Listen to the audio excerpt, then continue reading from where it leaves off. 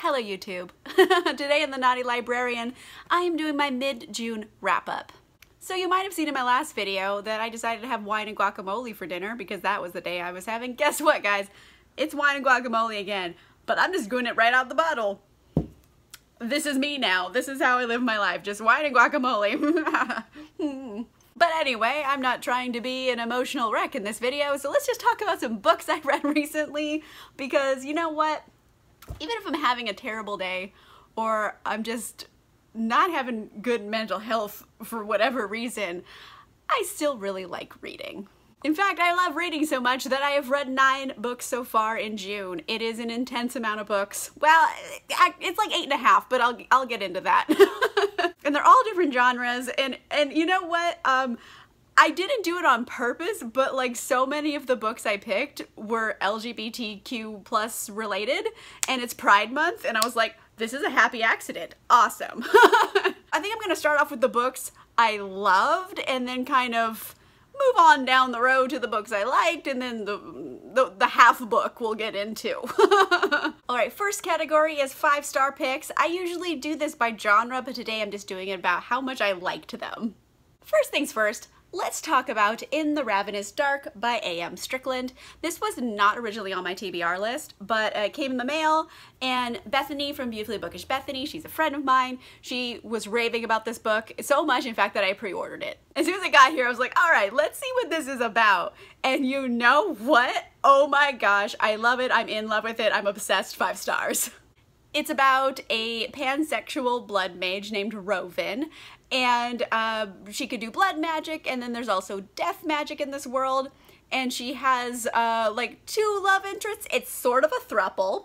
So she really likes the princess Lydia, and she also has a thing with Ivralos, who is kind of like her ghost companion.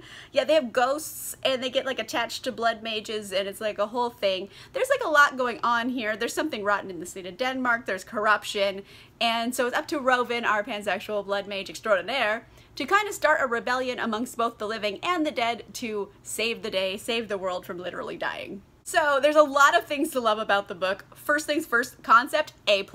Second thing, Rovin, very prickly heroine.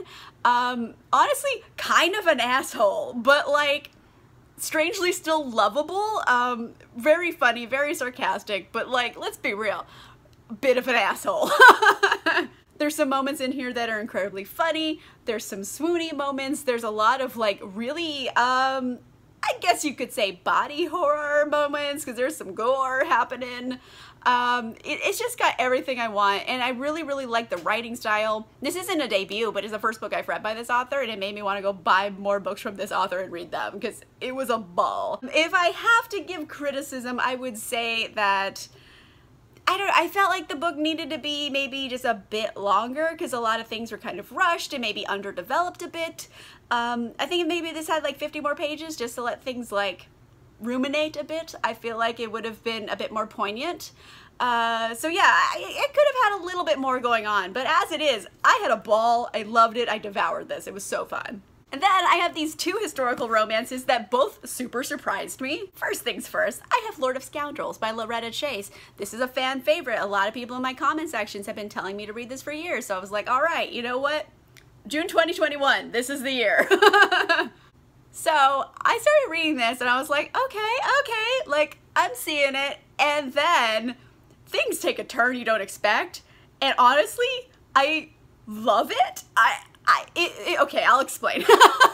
It's kind of made out of a lot of tropes that I don't genuinely like, but it works so well. So this is Sebastian and Jessica. Sebastian is like, you know, he's a scoundrel. He's like this Marquess who's like the bane of the Marquesses. He's like a bad guy. And then there's Jessica who's stupid, brother. Like, this guy is so dumb. Insert dumb brother joke here, that dumb.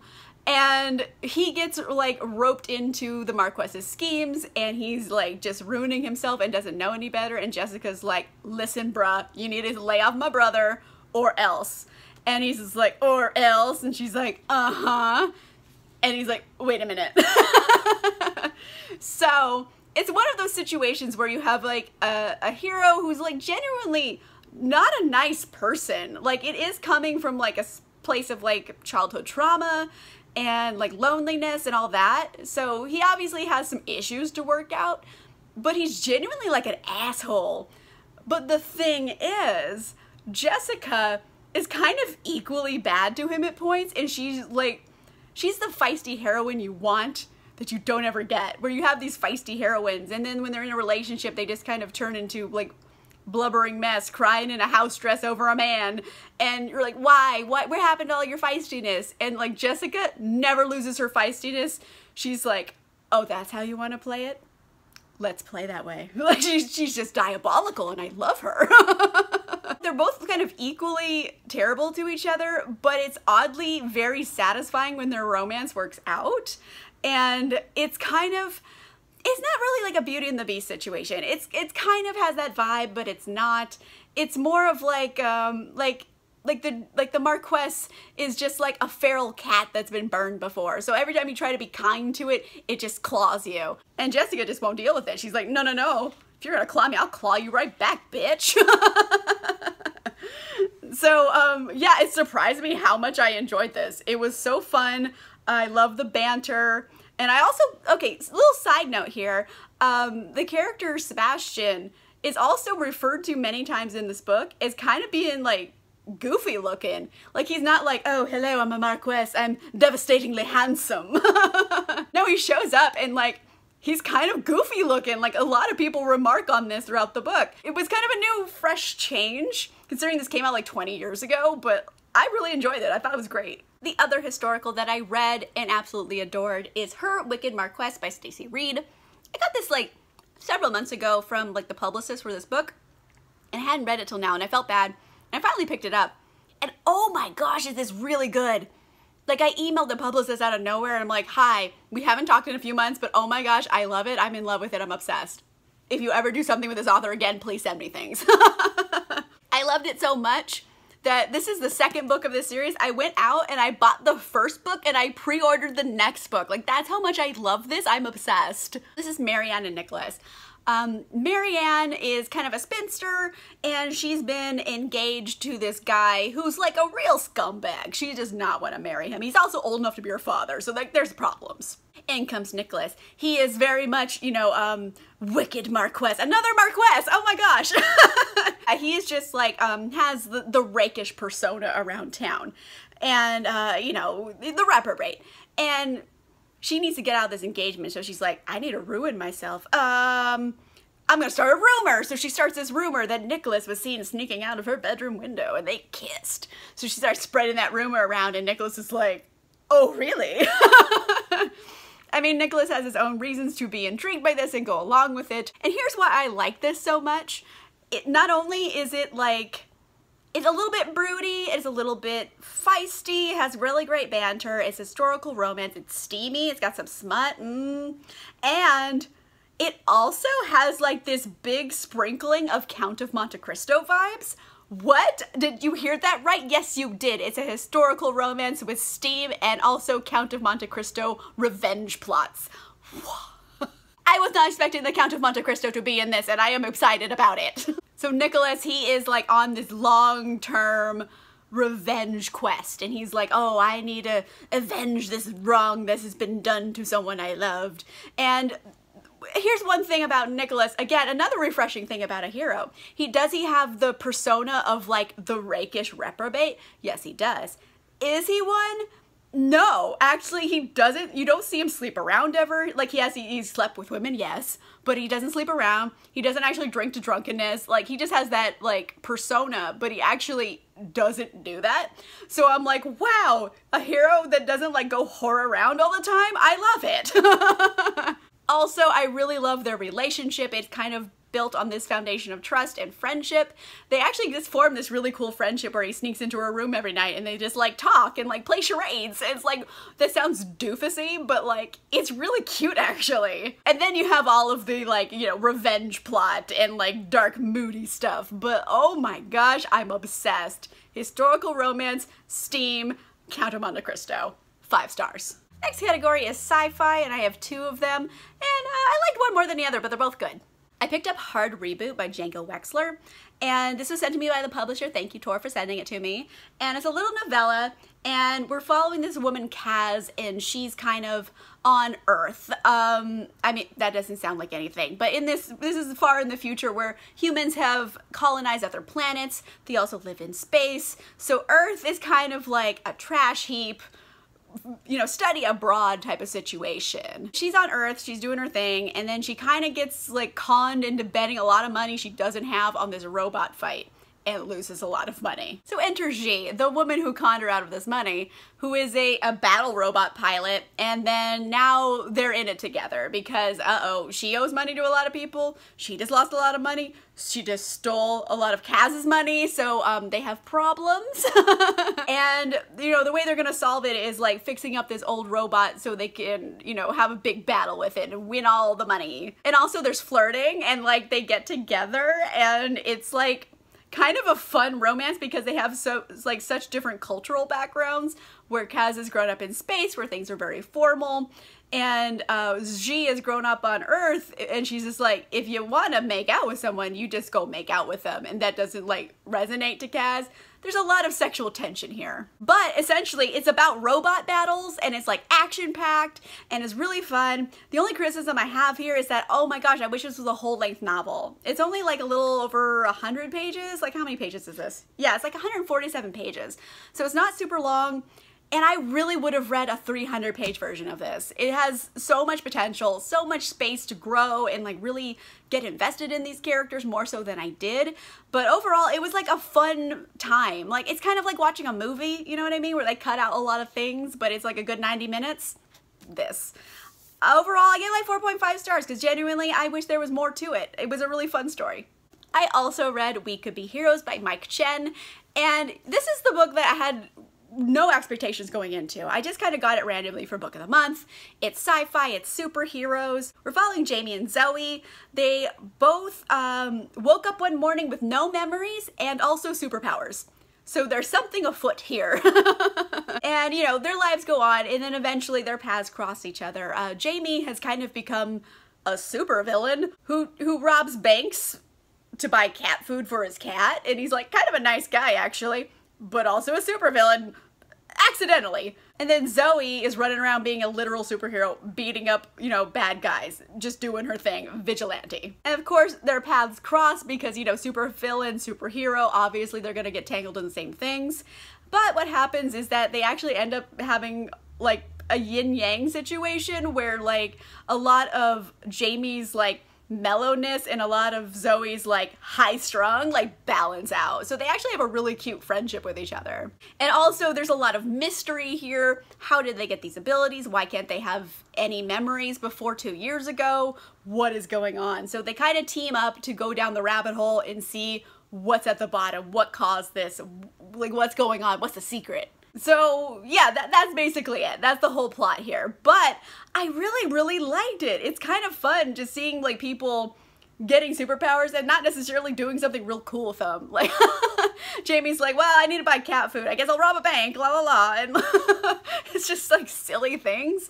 And it's like a fun play on the superhero genre. And overall, I think like it had a bit of, there's some points in the plot that I felt were a bit threadbare, but overall, I thought it was really fun. I thought it would be like a good mini-series or movie, honestly. It's very cinematic in its approach. And I had a lot of fun with it. I gave it like 4.25 stars. It's really good. Next category, this was just like some books, like I liked them. I wasn't necessarily amazed by them, but I liked them. I read Ariadne by Jennifer Saint. I believe this is the debut. It's one of those books I just saw on Book of the Month and I was like, oh, this cover? Tell me more. It's basically a reimagining of the Ariadne myth, which is pretty messed up when you read it. You know, you have Ariadne, her family, her brother is the Minotaur, and every year these people get sacrificed to it, and one year Theseus shows up, and he's like a dreamboat. And so he's like, I don't want you to get killed, so here's like string so you can find your way out of the labyrinth. And he's like, okay. And then in the historical myth, and also, you know, they're gonna do it in here too, Theseus also famously goes to an island, drops her off, and fucking leaves. He just leaves her on an island to die. And they leave it in the book, and Theseus is just like a real fucking fragile man. He's the worst. And Ariadne then kind of gets with Dionysus, and they have their whole thing, so like she's like, you know what? I leveled up, okay? I got a god husband. And I know this sounds like spoilers, but I'm like, this is just what the myth is. You could just Google the myth, and that's what it is. And this is what the book is. But it's kind of taking it from a more of a perspective of Ariadne and her sister and their bond, and kind of putting more humanity into their stories, because a lot of times they're just like these placeholders and archetypes of women. And like, let's be real, the Greek classics are just buckets of misogyny. So it's kind of like picking that apart and seeing what is their life actually like? Like, are you so miserable that like this is how you have to survive? Or are you unsatisfied in your marriage and you never thought about it anymore? So I feel like it would like resonate with modern women as well. There's like a lot of things happening here that I still feel have like emotional resonance today. Like, I feel like people could probably place themselves in their positions. But overall, was I obsessed with this? No, I had a good time reading it. I gave it 4 stars because there's nothing really wrong with it. It's just not something that I was like obsessed with. It was fun though, and I know what it was doing, and I think it did it well. It just like wasn't like completely my taste.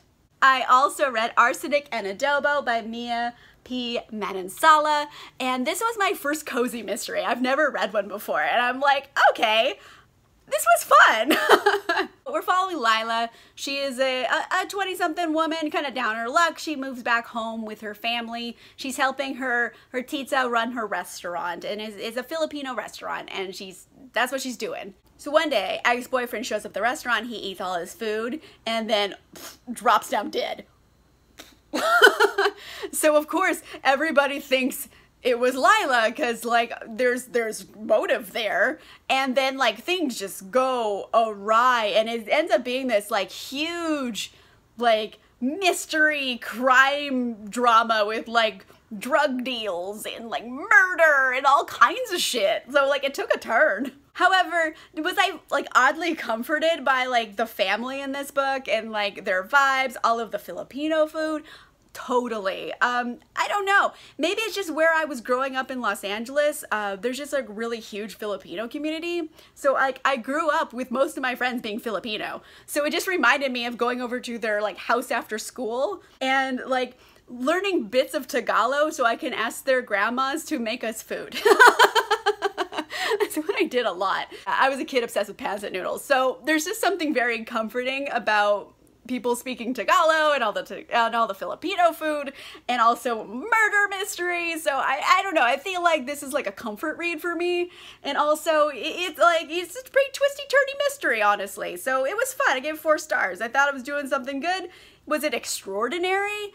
Like no, but it was fun and I enjoyed it. Last section is kind of disappointments, one more low-key than the other. I read How to Find a Princess by Alyssa Cole. This is the next book in the Runaway Royal series, and oh boy, was I looking forward to this. I pre-ordered the shit out of this. I was like, yes, FF romance, and it's like a runaway princess and like schemes and like spies, and I was like, yeah! I was freaking out about this, and I read it, and you know what? Spoiler alert, 3 stars. Like, I thought it was pretty average, honestly. Like, I was not impressed.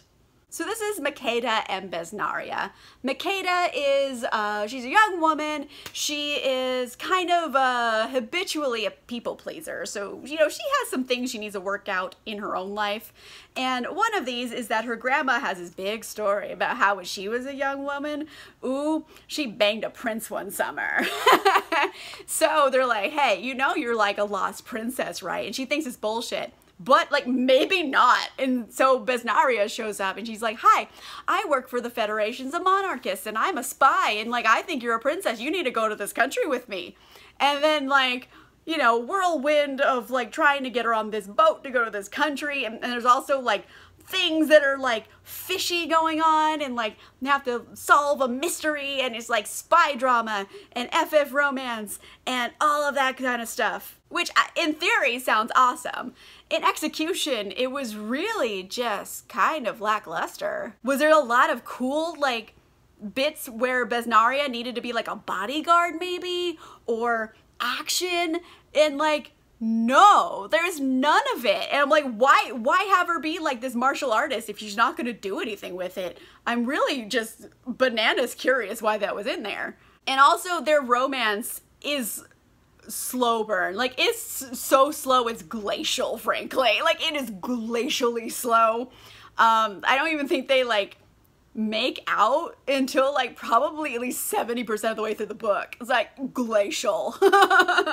And then the whole big conclusion of the book just wraps up in like one chapter, and you're like, what?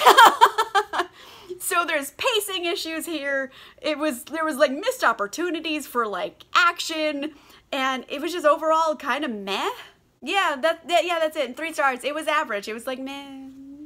It's fine, I guess. Now this last book, I DNF'd, and it also hurts my feelings the most.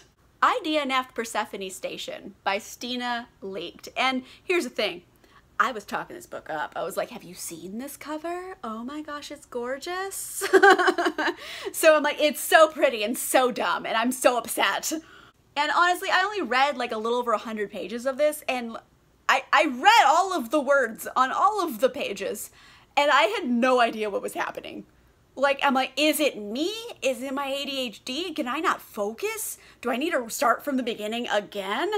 And then I was like, let's check a review. I don't think it's me. And then, oh boy, was it not me? So many reviews just like, what the fuck is even happening? Like, so many people DNF because you're like, I read all of the words and I don't know what happened. And I'm like, girl, same. So again, in theory, this sounds amazing. It's kind of like a space western, has Mandalorian vibes. We're following Rosie, who is this proprietor of like, you know, the cantina, and there's like a criminal underbelly, and there's like a corporation coming, and like they're gonna have to fight. So like, that's like the basic bones plot. Another aspect, like the entire main cast is either female, queer, or both. So like already I'm like, yes, loving all of that. The cover, the theory, like the concept, the cast, love all of that. It has a lot of really good ideas, but like it's just unintelligibly written. Like it's not just me. I read 100 pages and like I couldn't tell you a thing that happened. I really couldn't. Someone got thrown out of a window once, and I think there was a sex robot. Like, I don't know what happened. I read 100 whole pages. So at this point, and then I checked all the reviews, I'm like, I don't think I'm gonna figure out what's going on. I'm just gonna read all these words and just have a brain full of gopher holes again. And I couldn't do that to myself, so I gave up and I moved on, and it hurts because it's so pretty and it's so stupid. I'm very disappointed in this. Okay, those are all the books I've read so far in June. A lot of them. I have been a little reading machine, drinking wine, eating guacamole. This is what I do now. Let me know in the comments down below, what have you been reading lately? What's your favorite and your least favorite? Because for me, I mean, I had a bunch of 5-star reads. Like, I was like loving a lot of these books. And then a couple of them I'm like, ugh. Like, I mean, one of them I genuinely disliked, and the other one I was just kind of meh about. But like, overall, I mean, out of 9 books, that's like a good average. Oh, but one last thing before we go. Hey guys, the live show for the Blazing Bodice Rippers Book of the Month Club will be on my channel on June 26th. It's a Saturday, 11 a.m. Pacific time. It's gonna be really fun. We're reading Deal with the Devil by Kit Roca. It's mercenary librarians, it's urban fantasy. I'm so excited to read it, and if you guys want to come hang out with us, it'll be a lot of fun. We are going to talk about the book in detail, so if you're sensitive to spoilers, I don't know what to tell you. Read the book, I guess, and then come hang out with us, or just hang out with us anyway. I don't know. You do you, honeydew. If you like this video, make sure you give it a like, and if you want to see more videos, make sure you subscribe, and I'll see you guys soon. Bye-bye.